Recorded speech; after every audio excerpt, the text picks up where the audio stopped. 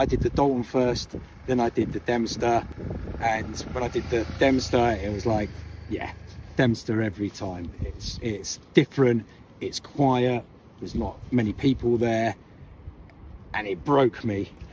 So yeah, it broke me, it broke the bike, and all I say is if you're going to get new tyres, don't get ones with massive gaps between the blocks, because the Dempster will eat your tyres alive. Moxie, Greg and I are riding around the world to raise $100,000 for the nonprofit Girl Up. We're donating 10% of Ruffly sales to the fundraiser and posting a new episode every week.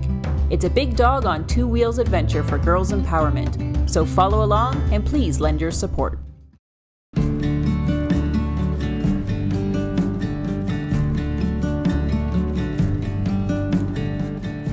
By all accounts, Salmon Glacier is absolutely gorgeous.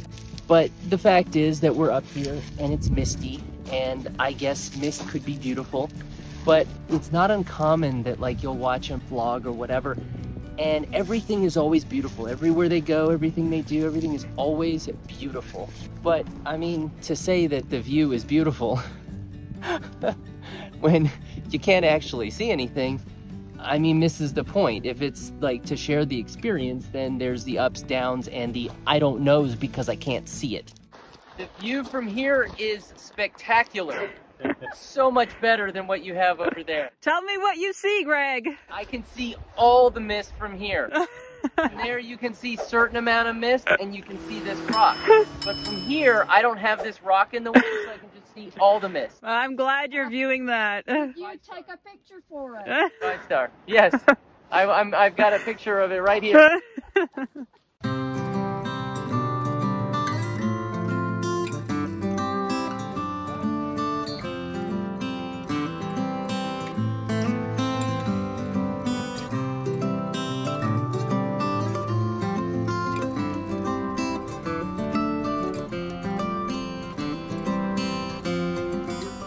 The Forest Service ranger who was nice enough to put Moxie in his truck while we went and watched the non-existent bears and non-existent salmon run so that the non-existent bears could catch them.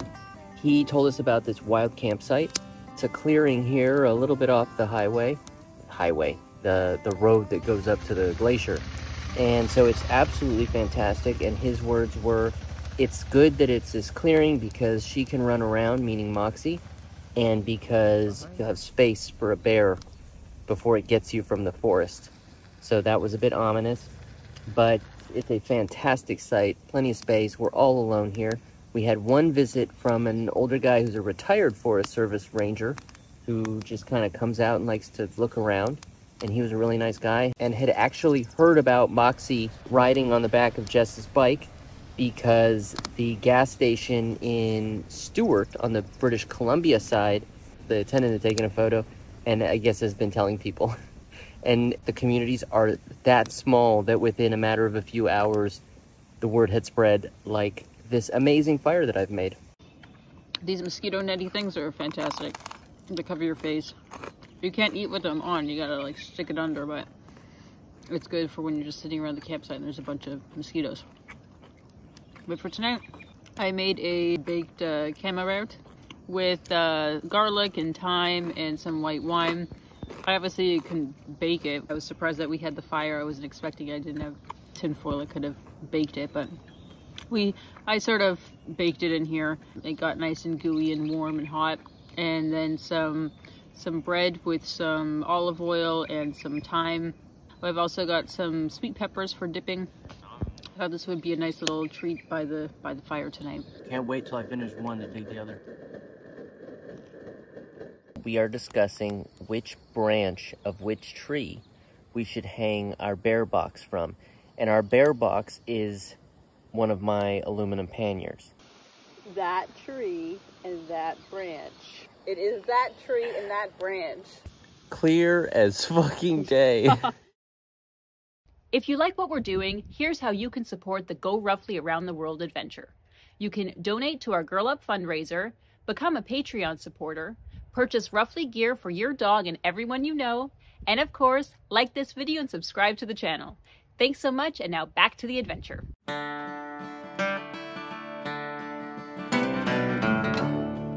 It is not early in the morning. It is well past 8 o'clock. And yet this morning has long been underway. It rained and drizzled intermittently overnight, which meant that everything was damp. There's one clear benefit, and that is you can use puddles around your campsite to do the dishes. It's essentially beautifully clean water because it's come from the sky. But if you're concerned, you do your dishes and then you can rinse them with your drinking water and save some of your proper drinking water.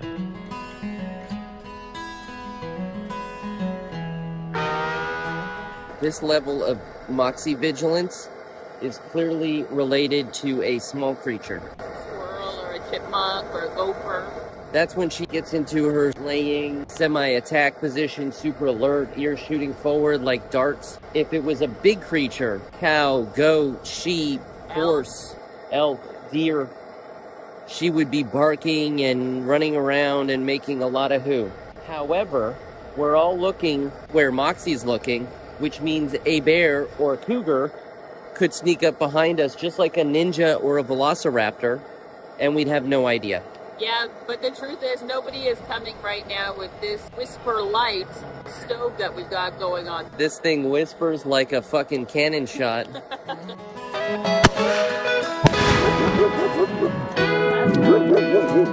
you're fine, you're fine.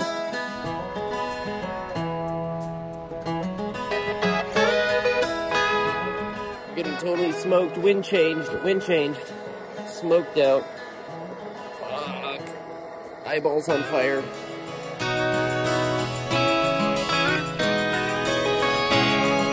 When we leave here, we'll go back into Hyder, which is Alaska. We'll cross over into Stewart, which is BC again. And then we will go to the junction, and that will lead us up north on 37. Hi! That's new. Hello. This is Moxie. Hi. Moxie, she's friendly. She just wants to be loved. She wants her face rubbed. Moxie. All right, let's start with the passwords here. Moxie, wait. How long were we over for? We were here just last night, yesterday and last night. Did you camp over there then? Yeah. Yeah. Not at this place, but further up. Oh, okay, gotcha. Up at Yeah. the glacier, I'm assuming? Yeah. Okay. Anything coming back with you guys? No, nothing that from we here can now. Gotcha. No firearms, weapons, or bear spray with any of you? No. No bear spray, no. Any no alcohol, firearms. tobacco, or cannabis? Sorry? Any alcohol, any tobacco? No. No. Any cannabis products? No. No. Any food, plants, animal products that I gotta worry about besides this really friendly dog? I know, just the creature. Gotcha, okay. You guys sit tight, I'll be right back, okay? Sure. I don't know if we'll make it to Watson Lake or Upper Liard area up there, which would be starting in the Yukon today, but that's sort of the goal of that stretch. And the next stretch would be on our way up to Elks. So a couple of great things happened today. The first one is that the rain broke eventually in the morning, and we had some spectacular views of the mountains and even of one of the glaciers in the area. Okay. Always have your hairdresser prep you before you start recording. The other thing is, as we were stopped looking at one of the views, a couple of riders pulled up. Turned out to be a couple of really nice people, really great people. And as a result, we got some fantastic information about both the Dalton and the Dempster highways because they had basically gone to both. And it sounds like the Dempster is really the way to go. I did the Dalton first, then I did the Dempster. So they're both good, first of all, right? They're both good, and they're both tick boxes, yeah? And when I did the Dempster, it was like, yeah, Dempster every time. It's different, it's quiet, there's not many people there, and it broke me. So yeah, it broke me, it broke the bike, and all I say is if you're going to get new tyres, don't get ones with massive gaps between the blocks, because the Dempster will eat your tyres alive. If you're a bit throttle happy like me, there's me, Mr. Expert Adventure Rider. I know what I'm doing. I've got all the gear. Yeah, it got me. So the blocks on the tyre are so far apart that the actual type of rocks on the Dempster, it's like shale, it's razor sharp, went between the blocks and cut the tyre to bits, right? Absolutely shredded the tyre. So I got 3 flats. They weren't pluggable. You can't plug them because they're all jagged. So I had to put tubes in. My first tube split. My second tube ended up getting trashed, and then I had to borrow or use someone else's tube, and his valve broke away. It was a 16-inch in an 18 wheel, and it ripped the valve out. So I then chopped up my other tubes to go over that, and I managed to seal it, and I put gaffer tape around it, and I managed to get about 300-400 miles out of it and get to a tribe in Fort McPherson and spent a few days with those guys, and then contemplated flying tyres in and everything else. So it's a great experience, awesome experience. But yeah, I learned a big lesson there. Be gentle on the throttle and get tyres with close together groups.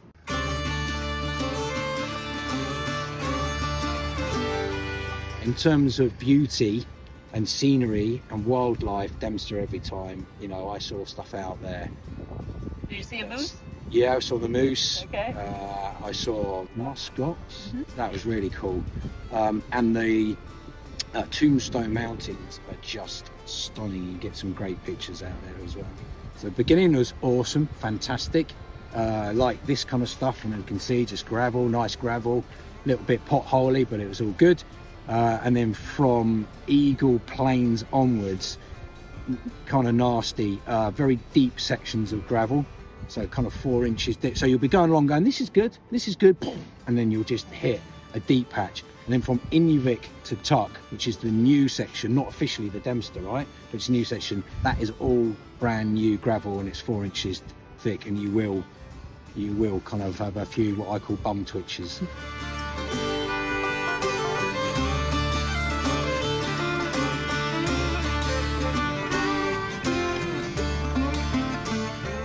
This helicopter just landed here dropping a bunch of lumber.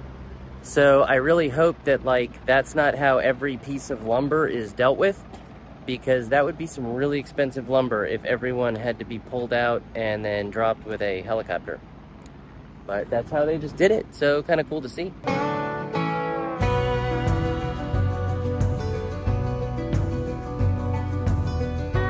After wild camping last night in Alaska, we're back in British Columbia, a few hundred kilometers further north this evening, and we've been keeping an eye on the sides of the roads. There's some turnouts, there's occasionally logging roads, but in terms of clearings beside bodies of water, which is always nice, like lakes, rivers, really scarce.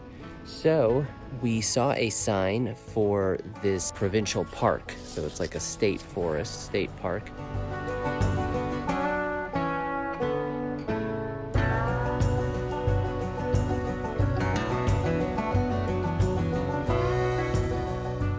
Traveling with dog tip that we've discovered is that we always attempt to get the campsite on the end, because there's always so many other people with their own pets, and this way we at least know that we only have to worry about one side. And usually what that means is that Moxie can be off leash, even if maybe she's not supposed to be. We only have one flank to guard.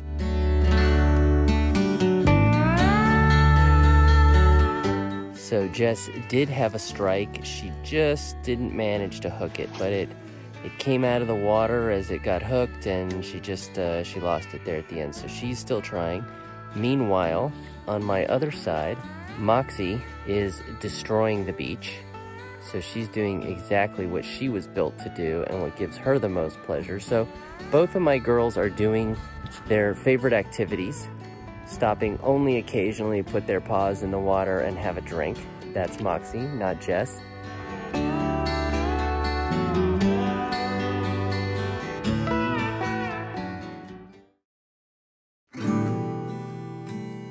It's fair to say that the conditions are pretty ugly this morning.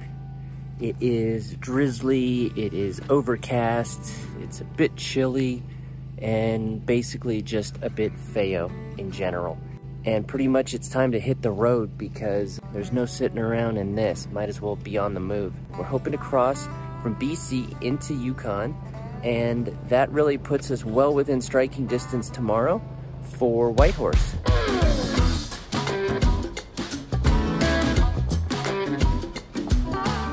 This is Moxie. She's attracting all of the mosquitoes. So people told us about like northern Canada and Alaska and how the mosquitoes are horrible, and they're 100% true. So we had our face mesh on, and that helped. But like for fishing, I should have probably worn gloves even, because now my hands are all bit up because they were exposed. There's just no question in my mind, at least at this point in my life's travels, that the northern mosquito is more badass and really more densely destructive than any other mosquito in the world.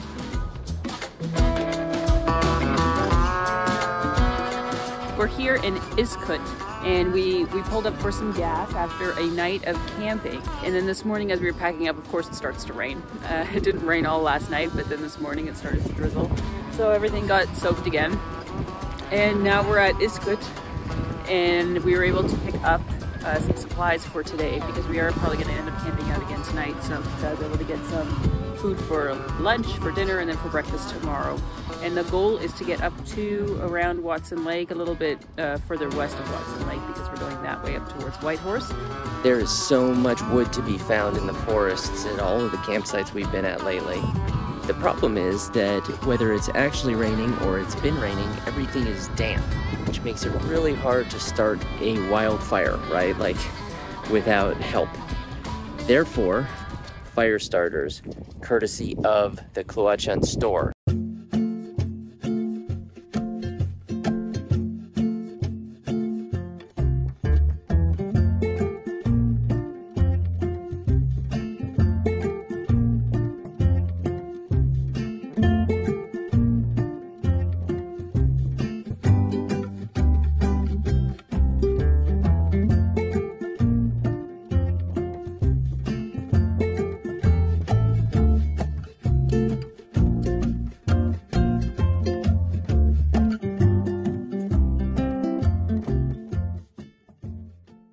But the weather is a little miserable. It does sort of get your spirits down a little. It is nicer to be riding at least than be standing around and being eaten by the mosquitoes, but it's still not exactly what we want to be, the weather we want to be riding in. But the views are still beautiful. You can see above me, there are all of the mountains, and that's what we're seeing as we continue on this stretch. Impromptu stop along the highway to try out some fishing. So there's a bit of a turnoff here that I think is kind of like a rest area, and we've got it all to ourselves, and there is a bit of access to the river. Looks like a very promising river. It's nicely moving, not too fast. It's deep enough for the lure. So we're gonna give it a go, and we'll see if Jess can bring anything in.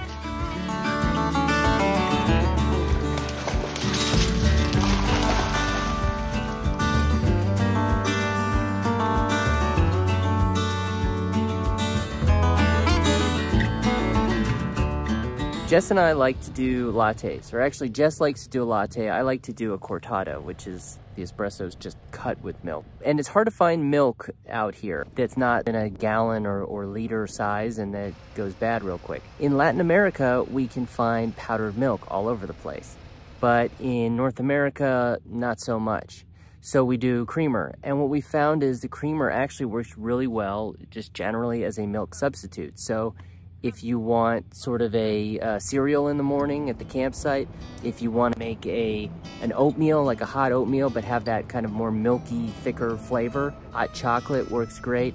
If you like milk with your tea, the creamer works well. And since it's often a non-dairy creamer, that works even better for us since we have the lactose intolerance. After a long morning of rain and drizzle and fog and cold, it is lunchtime. We're in the town of Dease Lake, and it's a nice little town, lovely little town. And we found the very least scenic location in all of northern British Columbia. So we picked up a few things at that little outpost for lunch today. And so what I got was some French onion Philadelphia dip. I've never had it before. It actually tastes like sour cream and onion chips, so it's lovely. some sourdough rye Melba toast, and we had some cheese left. Greg had a salad with some chickpeas in it. We spoke with some of the firefighters who are coming up to the Yukon from southern BC to help fight the Yukon fires. So they were from Lillooet in southern BC, and yeah, there's been a lot of fires going on in the Yukon lately, and I guess they needed some additional support, so they've come out to help. So that was really nice. And there were a lot of women there too, which was really cool.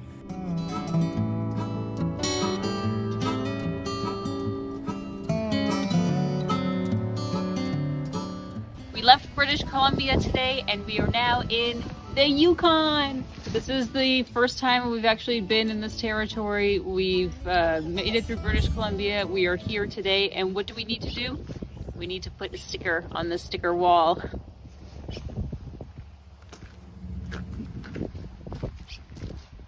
So is this a place or it's just a No, just off the side of the road. Oh. I thought that's what you had. Yeah, that's what we want, like a wild camping, yeah.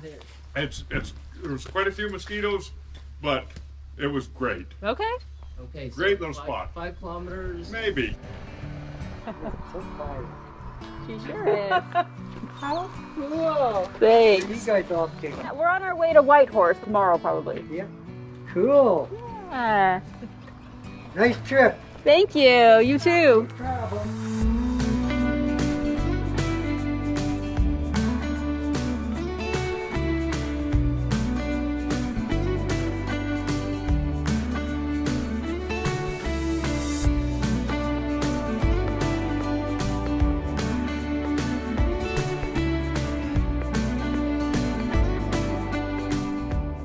Greg went off to go get firewood because there actually are insects here. When it's not windy, they're coming out, and they are causing Moxie a lot of grief, and she's chasing them all over the place. There are these bigger wasp type creatures that are really catching her, and she wants to go into the tent, and I actually put her inside the tent. We actually don't have the fly on it right now because when we were packing it up this morning, it was damp, so we thought we'd let it dry out a little bit. So we put her in there, but the problem is when we don't have the fly on it and she uses it as her dog house, she goes crazy trying to get the insects on the outside. And we really don't want her to eat a hole through the tent. So we had to let her out. So right now she is going a little bit crazy. You can see, meanwhile, Greg is over here with his Tillamook collecting firewood to try and, so we can start a fire. Having the fire on really keeps the mosquitoes away and the insects. So that's what we like to do when we're at these types of campsites is try and start a fire. And Greg actually got fire starter, so it should be easier to start today. And in the meantime, I'm going to start setting up for dinner. The one concern that I have is there have been a lot of wildfires that are happening in the Yukon. And we had met somebody who actually was turned around from going up past Whitehorse because of the fires. Hi guys, thanks so much for watching. I hope you really enjoyed the episode. Those mosquitoes are pretty terrible. You saw that I was wearing that oh so attractive mesh over my head. It really did help when we were outside, and you saw when I was fishing I was wearing it too. You are really supposed to wear it like with a hat, like Greg's type of Indiana Jones hat that has a brim so that it like will fall in front of your face. But I was wearing it just with my hood on, so it was okay, but it wasn't 100%. I did have to like pull at it a little bit to keep it away from my face, because otherwise the mosquitoes can just bite right through that if they land on it. And you saw in like all of those videos that we have, we are covered in mosquitoes. And the sad thing is for Moxie, I still don't have anything like fantastic for her. She's got her dog house, so we put up the tent and she can go in there. But when we're out and about, like she gets completely bitten, especially when we're getting ready to go and she's up on her cockpit and she's getting ready, we're getting ready and she's just waiting there with her goggles on. At least her rec specs are protecting her eyes from the mosquitoes getting in. But the rest of her body, you saw her snout, she was getting mosquito bites all over it. There's not too much I can do. I've tried that like natural spray for her. It doesn't seem to work really well. I also have the flea and tick, the Advantix 2 for dogs, which you normally use anywhere, and supposedly they are supposed to help repel mosquitoes. haven't really noticed much of a difference for that. But we're trying to keep her as limited as possible in those situations by having her tent up so that she can go into her doghouse and just being on the move. When we're moving, it's not bad, but when we're stationary and we're doing activities outside, it can get pretty tough. And that's one of the things that's difficult about traveling with a dog. When there's those extreme situations, like you saw, we were in the rain, and camping in the rain absolutely sucks. It is not a pleasurable experience, especially when you're setting up in the rain, then it's raining all night, and then in the morning it's still raining, and you gotta pack everything back up when it's soaking wet. So that's not fun. But what makes it even worse is when you're on the road, and I've got Moxie with me, there aren't that many places that we can go for shelter. Like, yeah, we could potentially pull over and put up the tent if it starts to pour, or find an overhang. But the idea of like putting up the tent as you're going, it's a lot of hoopla for making yourself a shelter like that if you're still planning to continue on. And finding like an overhang or something like that, yeah, you can do that for a while, but when it's going to be days and days of rain, which is what it's looking like now, it's tough to find a comfortable place. And we thought about it when we were in BC, when it was raining at some point. We were like, well, we could potentially go to a coffee shop when we were in the cities. We could go to a coffee shop or somewhere that's pet friendly. But again, yeah, pet friendly normally means you're out on the patio in the elements, which is great because there's those options, but they're not the best when it's raining. Then we were like, well, we could go to like a pet store, like a Petco or something like that, where they allow you to go in with your pets, or a Home Depot or something like that. So there are those options, but when you're out in the middle of nowhere, and it's not like you can like easily go into a store and like wait out a few hours worth of rain. It can be tough. It's the same, so that's rain, and then it's the same situation when it's really hot out. Like when we were in the States and we were riding through the desert and there was absolutely no shade. Like, what you gonna do? In those cases, it's almost like it's best to ride at night when it's cool out and the sun isn't beating on you, because then at least you're not directly in that heat. And then that way Moxie can stay cool. Like, she's got her sun shield when it's sunny, and that helps reflect some of the sun, but like, we're wearing our moto gear. It's miserable for us as well. So it's a tough situation. It's something that I always have to keep in mind, traveling with Moxie. And I think that's what's happening with us with the rains, that it will get better, and at least we are able to sort of recuperate when it stops raining, sort of get a rest from it, get dry, get warm, and then you move on again. So that's my thought about riding in extreme weather with your dog. Anyhow, I hope that you guys really enjoyed the episode.